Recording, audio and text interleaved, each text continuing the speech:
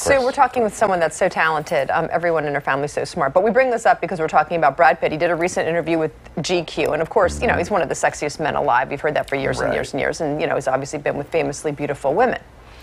But he reveals that he believes he has face blindness. No, he doesn't have a medical diagnosis. But he said this years ago, and he says it again in the new issue. Yeah. And so we looked this up. And it seems as if like 1 in 50 people have face blindness. That seems like a lot, because I don't know anybody who has it. I think Jen Fred says she has one friend, so let's bring in a doctor to discuss this one right now. Mandira Mehra. Hi, doctor. Nice to be back, Mike and Karen. So great to be here. Nice to see familiar faces. I have no face blindness. What is your position? What did you study? Neurology and interventional spine and pain. So this is, you've heard of this, this is real. This is my wheelhouse. We see this. So if you ask your internal med doc or your general practitioner, they may say, what's face blindness? Or I remember that from med school, but as a neurologist, this is my wheelhouse. Because I see strokes, I see post-surgical patients after tumors, I see traumatic brain injury. But as we were talking offline here, Mike said something very good, very interesting. Is this just an acquired thing, like strokes and tumors and surgery? The answer is no, it can be congenital, meaning you can be born with it. Now in Brad Pitt's case, we don't know of any significant brain trauma, we don't know of any you know, disease process that he has going on, so he may have congenital face blindness. Well, how would you describe it? What is it? Prosopagnosia. So try to say that 5 times fast. Yeah, it is really like, if I look at beautiful Karen's face here, or handsome Mike, I can actually tell you, okay, you've got high cheekbones, you've got greenish hazel eyes, full symmetric lips, and that's about it. But if I see you again walking down the street, despite having this intimate interaction, I would not recognize you.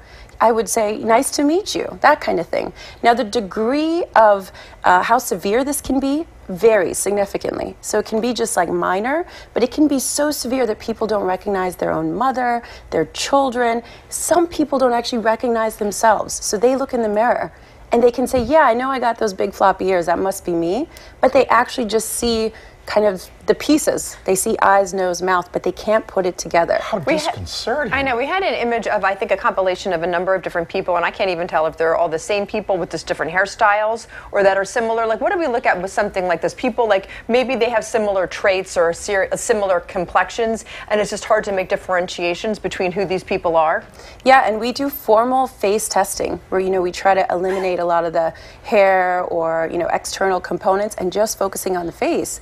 You would think, I could recognize my mom, my sister, my loved ones, my friends, my family, but people actually can't. And so Brad Pitt says, you know what? People will walk up to me and they think that I'm totally conceited, or they think that I'm stuck up because I don't recognize them. And I know that I should recognize them. So he admits this, and this is true for my patients too, Mike and Karen.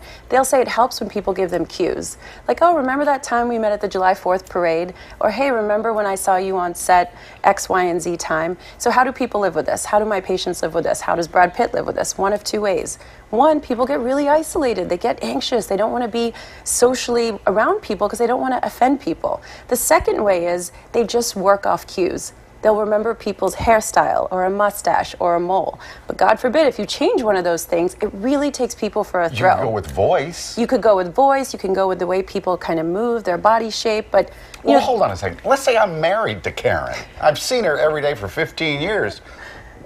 I would know you, wouldn't I? And to that end, like, if I see my husband's a big runner, I can't not read his facial features, but I can tell who he is running like hundreds and hundreds of feet away. Like, I know who my kids by the way that they move their bodies. Exactly. There's some of that you can read. Yeah, and patients or people with this condition can still read those things. Their visual acuity is intact. They're not colorblind.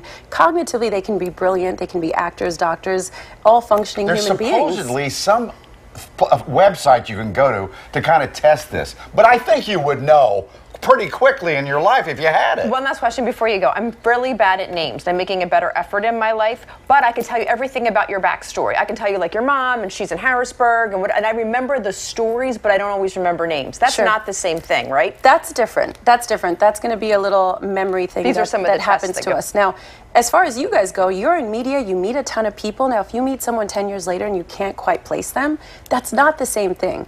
This is people Right. that That's should just be bad really memory. recognizable. Now, if you've had a stroke, you've had a tumor, you've had Right. some It's traumatic brain understandable. injury, we know the part of the brain that's damaged. Yeah. In Brad Pitt's case, or congenital issues, it's kind of like color blindness. People don't know they really have it till they hear about it. And they're like, oh, I thought everyone had that difficulty. Good to see you, doctor. Nice to see Thank you, you. Mike and Karen. Thank you. Wow.